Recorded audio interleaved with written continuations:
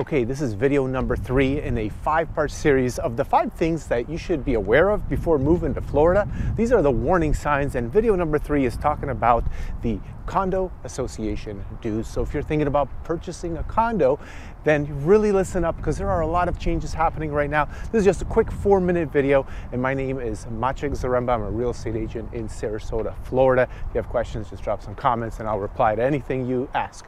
So let's get into the condo association problem, which is only a temporary problem. This is going to resolve itself over time. But what is going on here? We had some law changes after the Surfside collapse. If you don't know, we had a building in Miami that collapsed.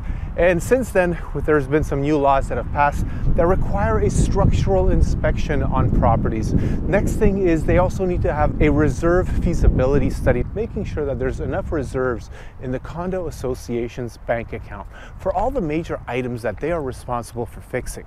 This used to not be the case. So what happened is we had a double whammy with a financial requirement.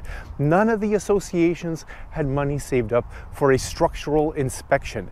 None of the associations had a feasibility study done to make sure that they're holding enough money for major repairs that they're responsible for. And then when you bundle that with Hurricane Ian in September 2022, that did a lot of damage.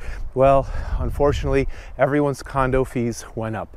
And these are specifically condos that are 3 stories or higher. So pay attention to that. If you're thinking about buying one, it's really important to read through the paperwork of everything that the seller is disclosing and that the association is disclosing as well. Very important. And by the way, right now I am at Coquina Beach, which is Bradenton Beach in Bradenton, Florida.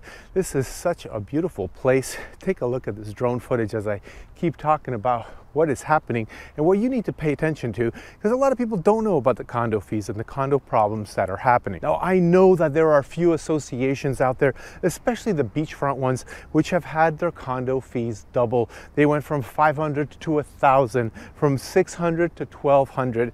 Really, it's a temporary measure to make sure that they save up enough money for all the reserves that they need to hold back. And they also have to spend tens of thousands, if not $100,000 on a structural inspection.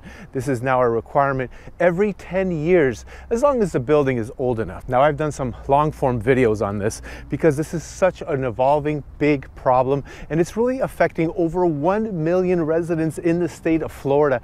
The condo market is going through a turmoil right now, and let me tell you, there's a lot less condos selling, but there's a lot more coming on the market. And if you're thinking about purchasing a condo in the state of Florida and it's not 3 stories, it's just a zoned condominium, pay attention to this, because even though the law has not affected any one of those condos, that includes 2-story townhouses, that includes the villas, that includes the regular single-story condos. Those are not affected by this law change, but I'm pretty sure that those condo associations are going to take the lead in adapting the same rules that the 3 stories or higher condos have implemented. So I'm pretty sure there's going to be some more feasibility studies done even on the smaller condos. Now look, this is just a quick 4-minute video talking about the condo fees and what you really need to pay attention to. This was an important one, but next is also important. Our next topic of discussion is insurance. So wait right here or click right here and let's get started.